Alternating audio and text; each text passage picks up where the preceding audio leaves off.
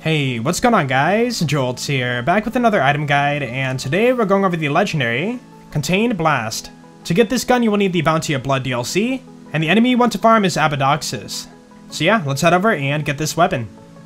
Alright, so what you want to do is head over to Ashfall Peaks, and we're going to be heading right over here on the map, and right over in this location you're going to find an enemy known as Abadoxus. That is who we're taking on today. So yeah, I'll head over and I'll meet you guys when I get there.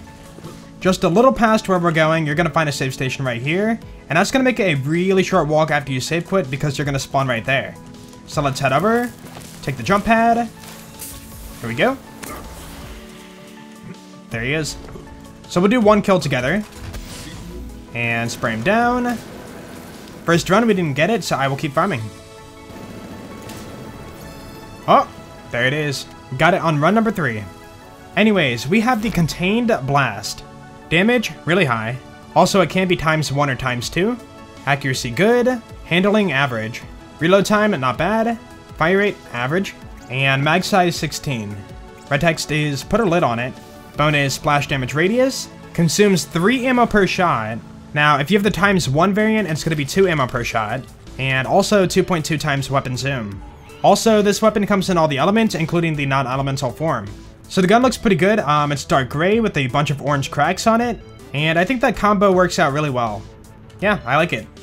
So this weapon is pretty cool. You can see here we have one that's ×1, not ×2, and when you shoot it, it's going to shoot out 2 shots per trigger pull, and one of the shots are going to be a sticky. So when you reload, they're going to blow up. The ×2 one's going to shoot out 4 shots, 2 of them being stickies, and same thing, when you reload, it's going to blow up. Okay, so we're on Mayhem 10, here's the modifiers I have. And let's go ahead and push forward. Freeze you up, watch out for barrels, I saw you over there. And you can see this thing does really good work. Yeah, this thing is kind of ridiculous. And you're dead, wow. Like, these enemies are dying before I can get the reload and, you know, blow up the shots. So this thing does even more than what I'm showing here. Now, it's not like super accurate, so for long range, you can see here, it kind of goes everywhere. So this gun is really meant for close range. Spam away, get the reloads in, and yeah, you're dead. Goodbye. Yeah, this assault rifle is a lot of fun, and definitely one of my favorites from this DLC. Honestly, the mobbing's super easy with this thing, so let's head over to a boss. I decided I want to take on the Empowered Gron. Oh my goodness, really? This gun? Go for the crit.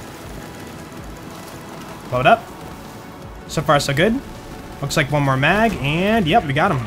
Yeah, it would have been better if we had a fire one, but that did get the job done. Anyways, final thoughts on the Contained Blast.